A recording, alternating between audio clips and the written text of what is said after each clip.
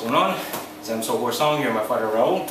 We're at Ring Lords Vale Tudo in Cary, North Carolina. Just want to share with you guys advanced kicking combinations number 34 for our YouTube series. It's been a while since we put on the gloves. We've been trying to stay warm in the gi, so I'd like to share with you guys a technique that works great for me.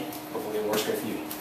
We're here in our fighting stance, and whenever we're on the street, in the cage, or in a ring, there's always going to be a barrier, a wall, a fence, the ropes, wherever. Okay? So I want to put him against the ropes. If we're here, I look and I see there's the ropes, there's the wall, there's the cage. Okay? If I circle to the right, he's going to circle to the right. Basic boxing move, right? So we're back here. I circle right, he circles to the right, and I put him against the cage. Okay, from here I'm going to enter one with a 1, a 3, a 4 with the left hand, a hard 2, and then I'm going to angle off with a kick to the body.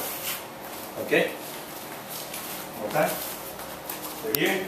I circle. I'm stepping forward. By this time he should be against the cage. Forward. That's when he's close enough for me to hit him with an uppercut. I throw a 2. And if he returns, if he doesn't fall, then I'm going to angle off good for this kick. Okay? That way if he throws a punch, I'm already out of the way. Okay? One time fast.